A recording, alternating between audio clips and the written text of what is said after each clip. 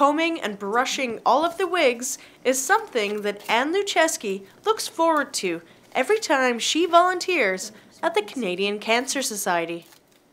When they first come in, you can tell they're coming for a wig. So we come into this room, we usually close the door and just kind of feel them out for what they're looking for. Sometimes they come in, they know exactly what they want. Other times they come in and they have no idea. So we just play around with the different wigs, and they're usually pretty nervous and pretty down. And when you find something that they like, it's so nice that when they leave, they're just so happy. It's so rewarding. It's very rewarding. The Canadian Cancer Society has two different kinds of wigs to choose from. There's synthetic and there's real hair. The real hair wigs are made up of hair that was once donated.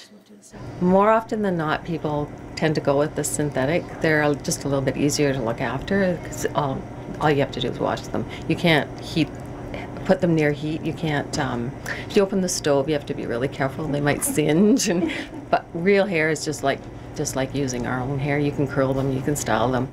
Turbans are a scarf or a hat of some kind that we have. So often people, when they're at home or when the winter months arrive and it gets a little bit colder, they not necessarily want to wear the wigs. So when they're home, they may want to just wrap their head in one of the scarves or the turbans. Anyone that's in active cancer treatment can come into the office.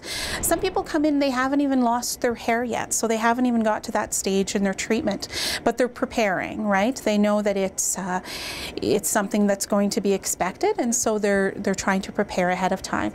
And so they'll come in and we'll bring them into the room. Usually they're with a family member or a friend.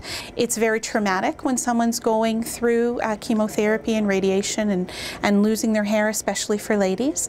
Often when they're coming in, they're not feeling well, or it's a devastating time, so they're not, in the happiest of frames of mind. But then we come in and there's a turnaround that happens in this little room that, suddenly there's laughter, and we find some that are goofy looking and just not right, and it sort of breaks that tension and brings them to a happy place again. For more information on the Wigs and Turbans program, you can pop into the Canadian Cancer Society's office or give them a call. Reporting for Go Thunder Bay, I'm Sarah MacArthur.